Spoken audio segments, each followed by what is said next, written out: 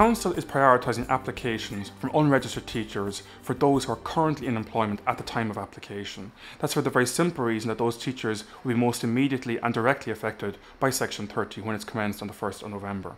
We would ask those teachers to submit clear evidence of their employment status, and that could include, for example, a current payslip or a letter from the school principal including the school roll number. I think in order to ensure that we give the best possible service to those in greatest need, we would ask teachers only to contact us with queries if they are unsure as to the status of their outstanding documentation or if the frequently asked questions on the website don't address their queries. If teachers still have queries after looking at the frequently asked questions, for example, there are two methods those queries can be submitted to us.